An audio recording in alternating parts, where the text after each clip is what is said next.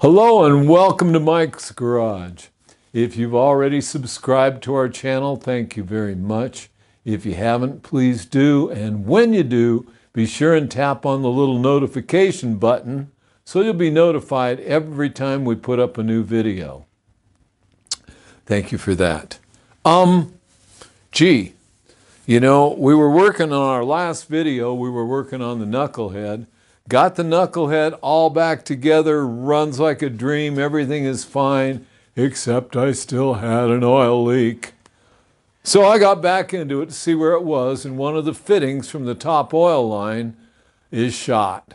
Well, it's entitled, it's old enough, so I ordered a new set of fittings for that oil line, and they're coming from New York, which those of you who are in New York could probably go down the corner and get one. I have to wait till it gets here, so it's going to be a few more days.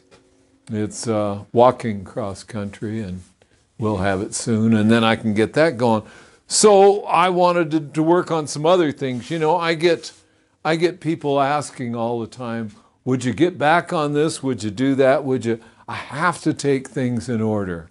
And when I say things in order, my Shovelhead is really my main road bike, and I'm planning a couple little trips, and I'm going, you know, my left hand has been shattered, broken, messed up a number of times over the years.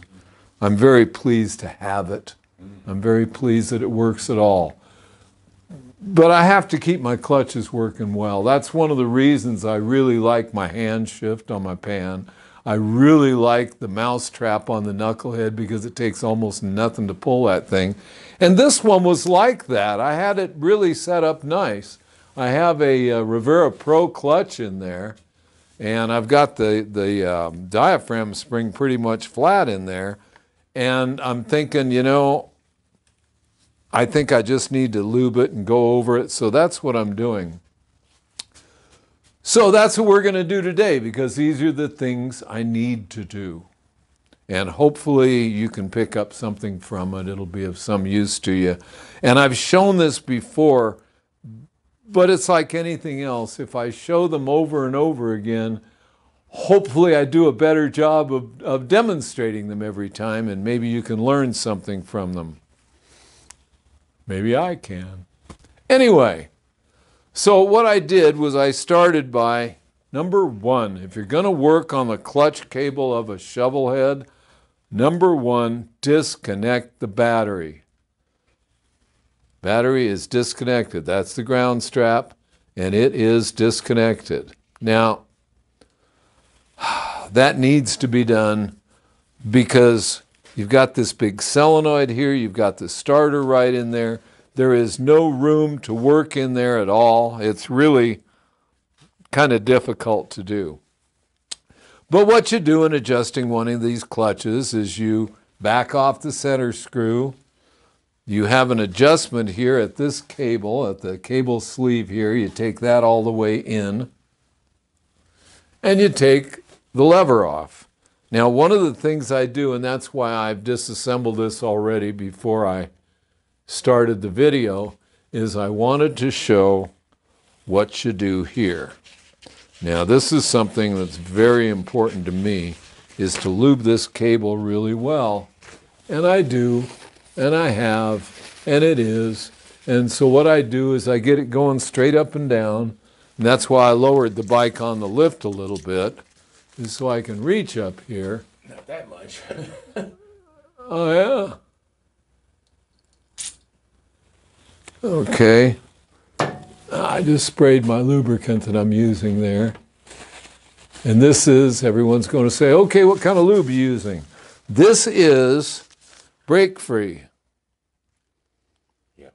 And it's good stuff. It's got multiple uses. well, it's not just that. It's got, what do you call it? Teflon suspended in it. And what happens is once you get this cable really well lubed inside, it'll stay for a long, long time. And what I keep doing is just keep running more of it down there. And I guess it's been quite a while since I did this. No, it's because the camera's watching. Okay. Okay, now we push the cable down. and that takes it right in there. And it does, it gets in there. Yeah. Now this is, again, we're adjusting a clutch on a Shovelhead. It's pretty much the same on an Evo, except that all of the later Evos don't have a clutch arm on them. And we're going to go over to that arm in a minute. Can I mention something? If we had time and weren't making a video, would you do that plastic sandwich bag and then rubber band and fill it up and hang it straight up? So No, I just hang them from the, if I had the cable off, before I put them on, I usually hang them on the wall and just keep pumping that stuff down through them, and it'll sit all night. And of course, gravity makes that stuff run down. And once it hits this big curve here, you'll notice there aren't any serious bends in this thing. I try to keep them really nice sweeping so that they don't. Yeah, you did that with my Dyna, and it really helped. Yeah, well, yeah. Oh, that Dyna, they really wind around in there. You've got to, you got to really work at it. And that's what you do, you know. And you know, then you can brag to your friends. Mine works better than yours. It's easier. Huh? Easier anyway. Well, yeah. You know, I mean, if my hand continues to deteriorate, I'll put a hand shift and a foot clutch on this thing. I've got all the stuff sitting in the parts room ready to go. I've got a police shifter for this thing that just goes right outside this big 5-gallon tank. Nice. Yeah, but you know, this is, I don't know, I really kind of like the setup I have here. This is an old, and I do mean old, Barnett clutch lever. They still make them. And people will say to me, gee, Mike, that doesn't match your brake lever. No, it doesn't, but look at the width of that chrome steel blade there. Yeah. Okay, now for me, that is so comfortable for my hand, and that's really the whole purpose. That's the whole purpose, yes. Yeah, and in fact, that master cylinder, I don't even know what year it is. It just happened to be a big old master cylinder that's the right one for the dual discs. So it doesn't match. I don't care. This is a big one. Yeah, it's. I think it's. It says right there what size it is. I think it's 11/16. Can't see. Yeah, I think it says it right in there. In there? Oh, in there. Yeah. Yeah, I think it's 11/16. That's the big master cylinder for the dual calipers. But we're not doing that today. We're not into that today. So what I do want to do is I want to put this lever back together again. So I did bring out some grease. This is not my usual white lithium. This is bearing grease. Okay, so we're going to take this thing here and make it all fit. Okay, so we're going to take this pin here. Okay, and let's see, it's going to go like this, and like this, like this. Can you show this here? Okay. Oh, okay. I get it right here. Okay, I'm doing this wrong, so that's all right.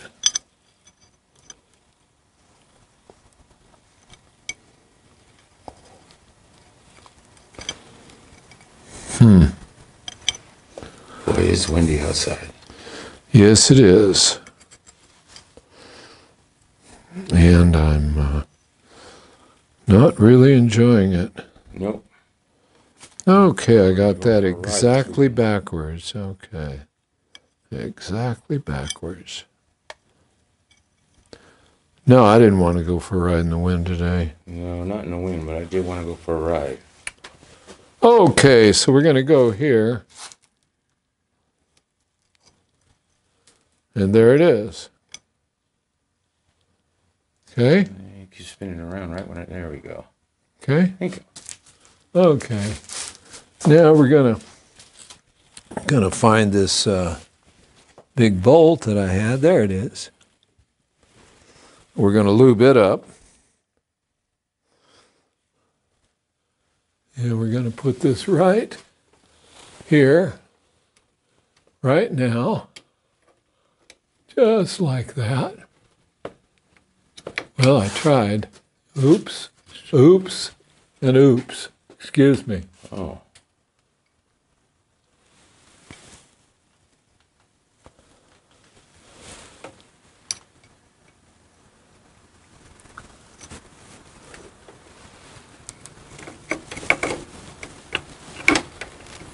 All right, we'll put it right on there, and we'll put this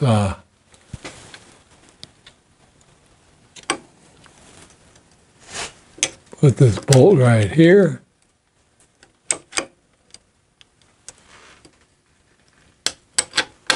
Okay, now everything's nice and greasy and getting in my way, and you know, but that's all right.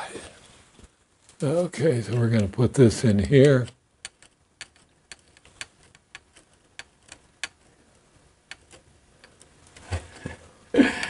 What? I'm laughing at myself.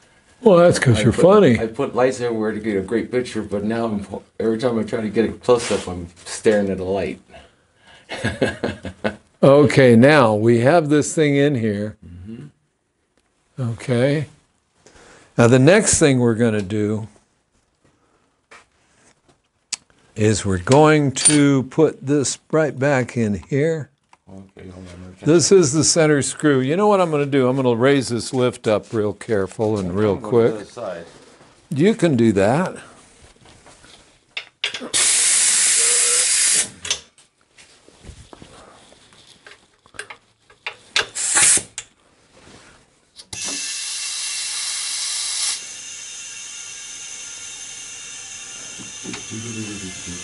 There we go.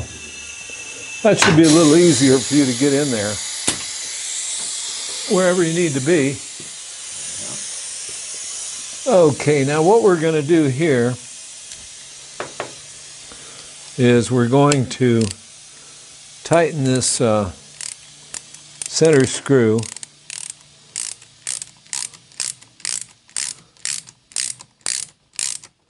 Look at that.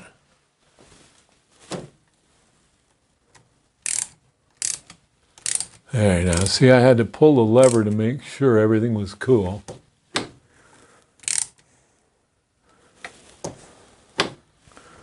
And there it is. Now what I want to do is I want to go over to the other side, and we're going to fight with each other for space, but I'm going to ask you to get over here because I want to point some things out. And in fact, I think I'll even get this pointer here to do that. Hey, no pointer. Yeah, what I wanted to show was this lever all the way in there. You have to be sure that it's not touching anything. Now, if you look in the Shovelhead service manuals, the early Shovelheads with electric starts, they tell you to have this arm 5/8 of an inch off the starter. Wow. If you go to the later one, into the 80s, and you have the Astrodome type transmission lid, they want it 13/16 off the center of that lid. What we have here is a Baker 6-speed transmission and an aftermarket starter.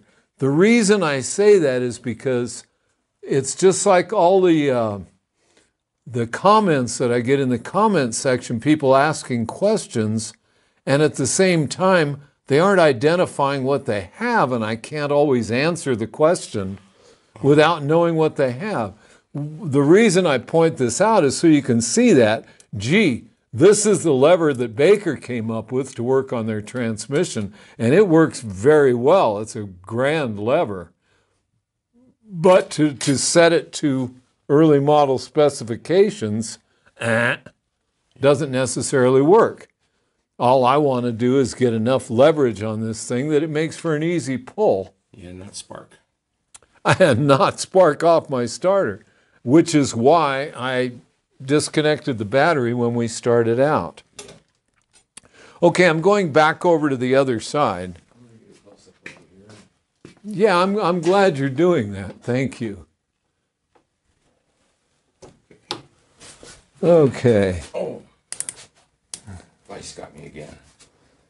Okay, now what we have here is we tighten this all the way up, and I say all the way up. As soon as we felt it stop, we stopped. In other words, I could keep going, and what I'd be doing is compressing the spring and making the clutch act like a clutch. Okay, now we've got that arm backed off as far as we can. So now I'm going to just back this off about 1/4 of a turn, maybe just a hair more. Okay, and then we'll tighten the lock nut.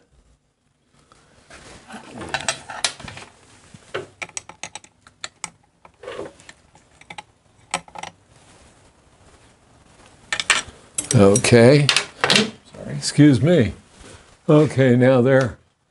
Gee, that really is working a little better. So we can put that lock nut on that on the lever pin now.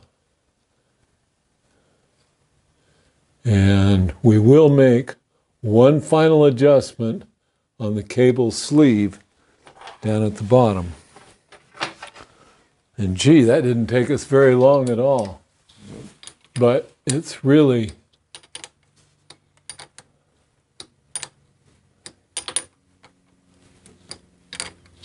now it will be better tomorrow than it is today, just from that new lubricant being in there. So when I come out here tomorrow to go for a ride,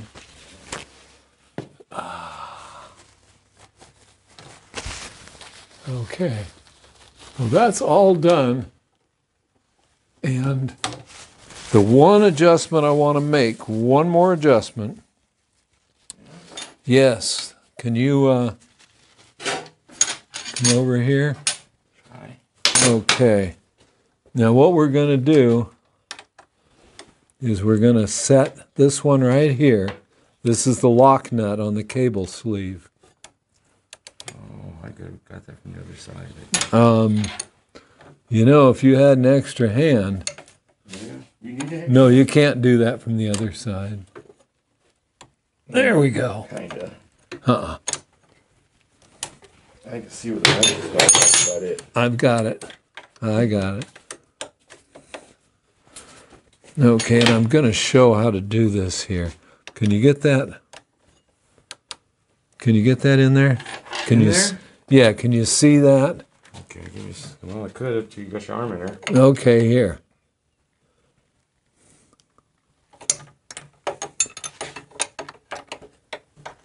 Okay, I can see. Yeah. See it? Yeah. Okay, and there's the lock nut.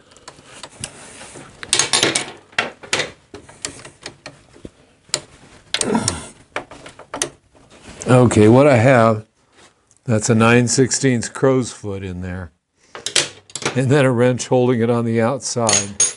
And I still have enough free play in my clutch. And it feels fairly easy, but I'd really like it easier. We'll see. That's as good as it's going to get for now. You can always put a mouse trap on it, right? Well, if I put a mouse trap on it, then I got to move my oil cooler. Yeah, okay. What? I say the mouse trap is bigger than I thought. Well, the mouse trap is big. It's got a big spread. You know, I do have a mouse trap put aside for it, should I want to do it. But Put it right here. no, Special bracketing. no, No. no, needs to go on that down tube. Okay. Needs to go on the down tube just like they intended. They really engineered it well. But anyway, so that's it. Other than that, it's just put the derby cover back on and we're ready to rock and roll. But that's just how the book really tells you to do it, is to loosen all of it and adjust the center bolt first.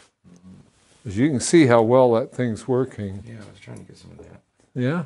Here, let's see if it turns real well. Sure, look at that. Oh, wow. See? That's real happy.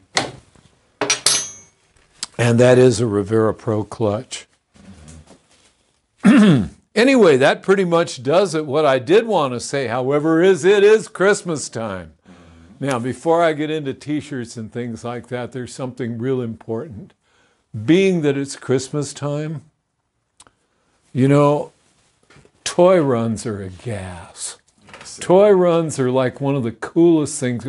I don't even know how many toy runs we're going to go to this year. I do know that there are a lot of them around, and I'm sure if you check in the area, there's some for you, which means bunches of fun, and kids get toys. Yep. I mean, gee, you think I'm a small child with his toys? I mean, I understand, and I think for all the kids in the world, I wish they would all have toys for Christmas. And where I used to live up north, we used to have actually truckloads of toys, and the bikers actually gave, this all went to the Salvation Army, and they could distribute all the toys. Yeah.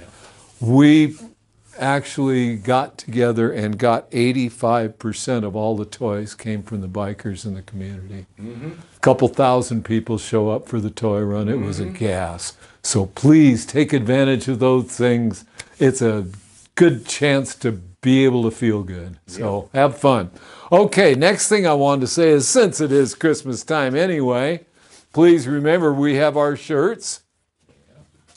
And all you need to do is go to pacificmike.com, which is our website, where you can order shirts. Again, it's pacificmike.com, and that is our website. And in the upper right-hand corner, it says T-shirt store. Click on that, and there's the shirts. And people seem to like them, so I'm very pleased. Here's my favorite. I'm pretty fond of that one myself. Picture came out so good. Yeah, well, that's our art department did that. Showing on their fender, on the tank. Yeah, yeah. And then, of course, our hats, they are embroidered. There you go. There's our embroidered hat. Cap. All right. So, I don't know what our next video is going to be. Like I said, we're trying to get caught up right now, and I'm waiting for the parts to come for the Knucklehead. They should be here in the next few days. So until then, I'll see you out on the road.